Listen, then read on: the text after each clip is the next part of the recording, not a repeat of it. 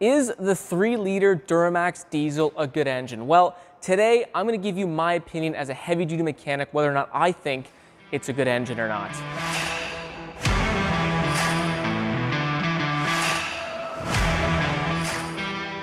What is going on today, guys? My name's Alex.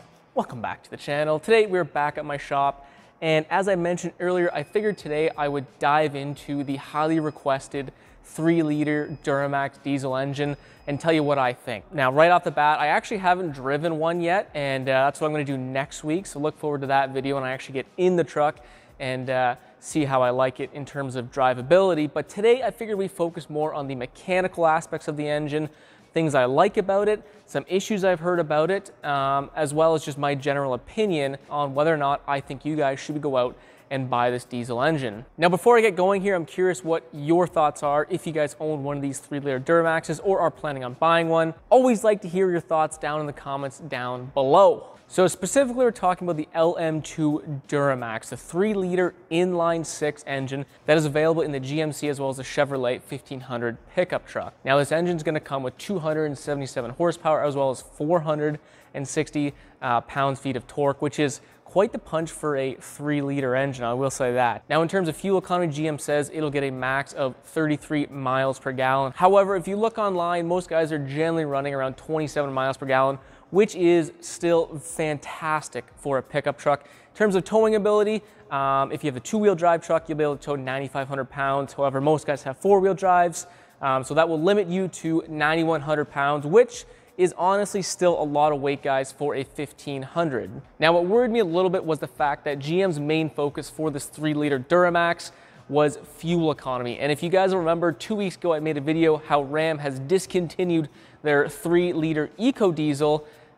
Their goal was also to focus on fuel economy, and well, that engine was just littered with issues. So I was a little bit worried when I read that. However, GM also said that they planned on making this the most reliable diesel engine they have ever made. So hopefully GM does the right thing here. Starting from the bottom with this small Duramax engine, GM went with a cast aluminum block. It's a deep skirt block with nodular iron main caps, which is going to help give it strength because, well, it's aluminum.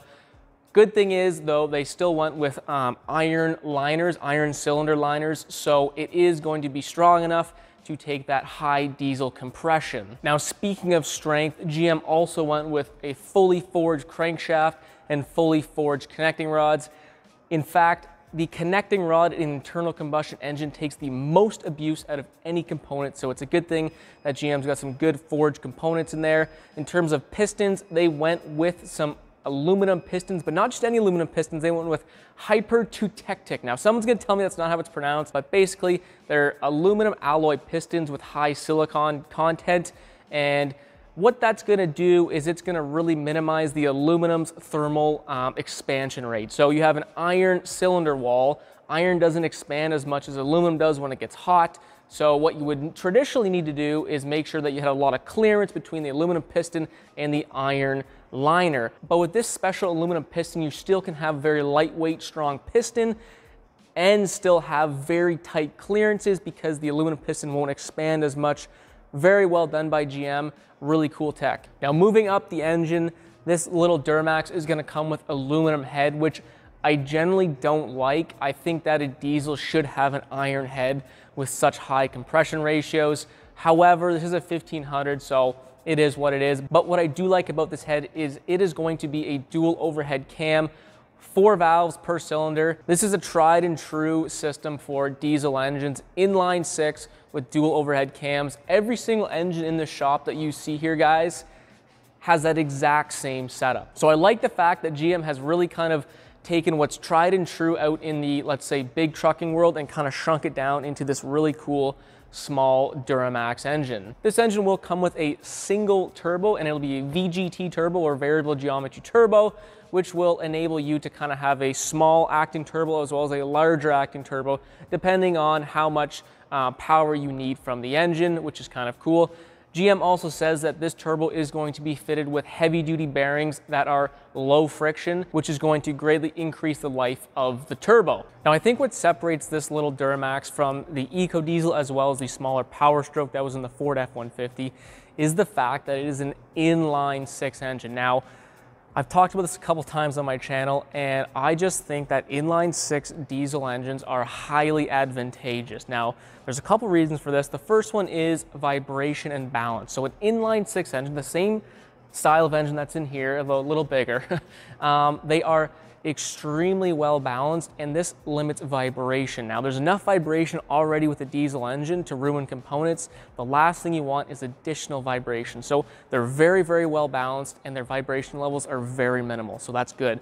Number two is the fact that they are torque monsters. So most inline six engines are what we call underscore engines, meaning the stroke of the piston is longer than the actual bore of the cylinder. And this allows for easy torque generation because of the leverage of the crank throw with that long stroke. And this results in an inline six engine making torque very easily. So those are the two reasons why I really like inline six diesel engines. And this is why I think that GM has a good recipe on their hands with their small 3-liter Duramax. Now, a couple things I took notice when I was looking over the specs for this engine. Number one is that the gear train is at the rear of the engine. Now, normally, an American-made diesel engine, the gear train is at the front just for ease of maintenance. So, for example, like Cummins, the gear train is usually always at the front, and the gear train tends to run, let's say, things like your fuel pump, power steering, air compressor on a big heavy-duty truck, so things like that. Now, with the gear train at the rear, it makes servicing those things much more difficult because typically the rear of the engine is underneath the cab.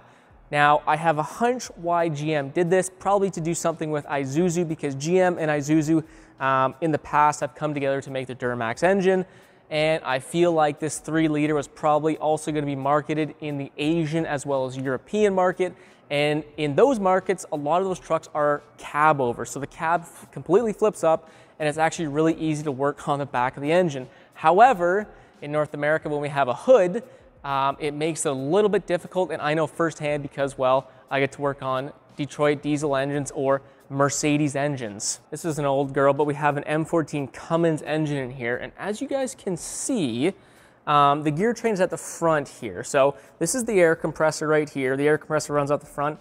Underneath it, we have the power steering pump, and sometimes you also have a fuel pump right here. So it's all nice and easy. It's serviceable. It's right at the front of the engine. When you pop the hood open, easy to service. Now, let me show you a Detroit. Now here we have a DD13 or Detroit Diesel 13, also a Mercedes product. And as you guys can see, hopefully, so right up front here, this is the fuel pump, obviously right off the back of the engine because the gear train's back here under the cab, which kind of sucks.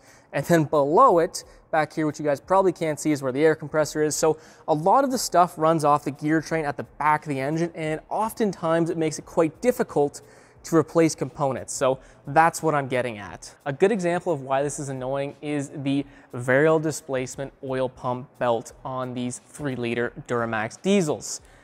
I don't really like the fact that it's a variable displacement oil pump. Usually you just want your oil pressure high at all times, but with this pump, it's going to give you high oil pressure when the engine needs it and low oil pressure when the engine doesn't need high oil pressure, I guess. But this belt does have a lifespan of 150,000 miles, so it is going to need to be replaced most likely within the life of the truck. It also needs to be inspected. Now, it is at the very back of the engine, and in order to actually inspect this critical oil pump belt, the transmission has to be removed in order to even gain access to it. So that is one thing to look out for, because it's going to probably cost about $1,000 just to have your oil pump belt inspected. And guys, you do want to have it inspected. If that belt were to fail, well, your oil pump would fail, there'd be no oil pressure engine, and that could be catastrophic for the engine. So that is one thing to keep in mind if you guys plan on buying one of these engines. But overall, I do like what GM has done with this smaller Duramax diesel. I think there is real potential of having a reliable, strong, long-running diesel engine. But as I said many times on this channel, no engine is perfect, and this 3-liter Duramax is no exception. There are some issues which we'll talk about. The number one problem with these 3-liter Duramaxes by far, so far, is the long crank times or cranking the engine and it not even starting. Now, This is an ongoing issue. I really don't think GM even has a full solution to this yet. However, it does seem like it has something to do with the camshaft position wheel, and somehow those are getting bent. And usually when you replace those, the problem is solved, but there are cases that I've read where that in fact actually didn't even solve the problem. And like I said, GM really doesn't have a full 100% fix for this yet. So that is a little bit unfortunate if you guys get stuck with this. Now, this engine is only 3 years old, so most of these fixes are gonna be covered under warranty, but it is still just, you know, time and effort bringing the truck to the dealer. The other thing is that if the dealership is going to be replacing the camshaft position wheel, it takes a lot of time and effort to do so. GM has been quoting anywhere from 40 to 50 hours to replace this part. Reason being, once again, is because the gear train is at the rear and the camshafts actually run off the gear train. They're all timed and they run off the rear. So what GM has to do, they actually have to take the cab completely off the frame to gain access to that part of the engine. They have to dig in the engine and then go from there. So it is a very time-consuming process. That is definitely the #1 issue with these engines at this point. And unfortunately, GM just doesn't really have a 100% solid solution to make sure that this problem does not come back. Now, the second most common complaint or concern about this engine was the oil pump belt. Now, obviously this is not an actual issue. It's more of just a design flaw. And there really has been no complaints about these belts failing prematurely, nothing like that, but it is very annoying to know that you will have to pay upwards of $1,000 just to get this belt inspected and probably the same amount to actually get it replaced. So that is kind of a concern when talking to consumers who have bought the truck, but I wouldn't really call it an issue, but definitely something to be aware of. #3 issue that I've seen with these Duramaxes is the rear main seal leaking. So the rear main seal is the seal on the back of the crankshaft, basically between the back of the engine and the transmission. So the transmission has to be taken off and you have to replace that seal. Again, not a fun job. It's not like it's that critical. It's just an oil leak. Obviously some are leaking really bad and have to be replaced. I've also heard that this is actually pretty rare. But it is something, again, to be aware of. If you do see oil dripping from the back of your engine, it could be that your rear main seal is leaking, and that is a pretty big job to do because the transmission has to come off. #4 is injectors. Now, we'll be careful. I know the Duramaxes, the early Duramaxes had big injector problems. We're not talking anything like that. What can happen is that the nozzle tips because it is a direct injection engine, as most diesels are. That tip is actually in the combustion chamber, and with these modern diesel engines, a lot of EGR gas is coming back into the engine. It makes them very carboned up, it makes them very sooty engines, and those nozzle tips can get kind of carboned up, I guess, and that can cause some rough idling. Worst case scenario, it's even gonna cause a misfire. So if you do have that kind of issue, it is good to be aware that potentially your injector nozzles could be a little carboned up and they may need to be cleaned out or replaced. Now I just want to show you guys how much carbon actually gets put back into these engines from the EGR. So this is your EGR hot pipe and this comes back into your intake. So let me pop this off for you. Hopefully you guys will be able to see. Look at that, that's all carbon. That's just all carbon soot that gets put all back into your engine. So that is why those injectors are most likely carboning up, is because all that EGR gas, like look, that pipe is silver underneath there. So that is all going back into your engine every time you run it. So that is why your injectors are most likely getting carboned up. Now most people tend to think of soot as very soft stuff, but the type of soot that comes through that pipe is just basically carbon.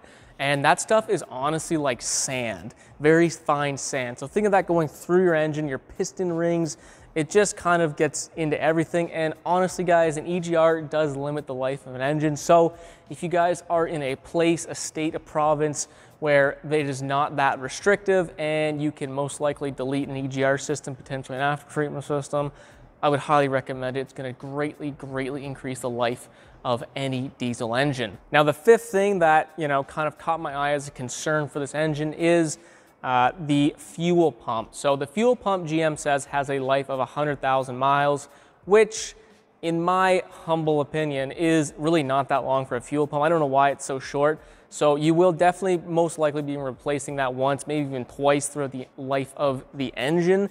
And guys, once again, that is run off the rear gear train. And in order to get there, apparently it's not that fun. The oil pan's got to come off. A bunch of other stuff has to get out of the way before you can get up there. Not as bad as pulling the transmission. And you know, once again, it's not an active issue, let's say, but it is something to be concerned and something that needs to be dealt with, I guess, eventually on the engine that most, let's say, American-made diesels aren't going to have to struggle with like you would with this inline six with the gear train at the rear. Now, what I find really impressive and what's the silver lining of those issues I just mentioned is that there is no emission-related issues with this engine so far. Now, that is extremely rare with a modern diesel engine. I'm sure most of you guys know modern diesels are just strapped to the gills with emission stuff, and that can cause a ton of problems, lots of engine derates. The Ram Eco Diesel, which I've covered quite a bit, really struggled when it came to emission-related faults. It was a huge issue for those engines, and I think that's ultimately what put it in the grave was its emission problems. Now, this engine's been out for just about 3 years, and there hasn't really been any major emissions component failures or emission-related faults, which I think is wonderfully impressive by GM. Whatever GM's doing, they need to keep doing because you know, you just really don't see that right now with modern diesel engines. In my notes, I did forget to mention that there is some complaints of sticking EGR valves as well as some cracked EGR coolers, although apparently this is still very rare, but I thought I would mention to you guys after going on that whole spiel of no emission-related problems. So again, no engine is perfect, but for the most part, the small Duramax is doing very well when it comes to emissions. So in conclusion, guys, I'm actually quite hopeful about this engine. Again, only been out for 3 years, time will tell, but as of right now, I think GM has made a very good product. I like the fact that they have basically taken a big rig, something that's in, you know, this shop here, a 15, 13 liter engine, and they've shrunk it down into a 3-liter engine. Inline six, single turbo, dual overhead cam. That is the bare bones of every engine in the shop here. And I like the fact that GM has kind of copied that and put that into a smaller platform, smaller compact truck. And I think it'll do quite well just in terms of design features. The other thing I like to hear is that there is no real emission-related issues as of right now. I think that is a huge plus. I think that really gives GM a leg up on the competition. We all know about the Eco Diesel, it kind of sucked. And then the Power Stroke got discontinued because of bad sales numbers, but I think there's probably more to that whole story. But I do think GM has made something that is worth you guys taking the time to go and test drive, see if you like it, because I think it is going to be a reliable diesel engine that you guys will hopefully enjoy. Well guys, that's my 2 cents on the old Duramax as a diesel mechanic. I'm really excited for next week when I actually get to take the truck out for a spin and really get to see how it handles, how the engine feels, and all that fun stuff. Hopefully you guys are excited for that video to come next week. As always, if you guys have anything to say, if you think I said something wrong, if you think I'm just wrong in general, please let me know. I'm curious to what you guys think. But as always, if you did like the video, don't forget to leave that thumbs up. And if you like cool stuff like this, don't forget to subscribe. We got lots of cool stuff planned. Anyways, enough of me. We'll see you in the next freaking video.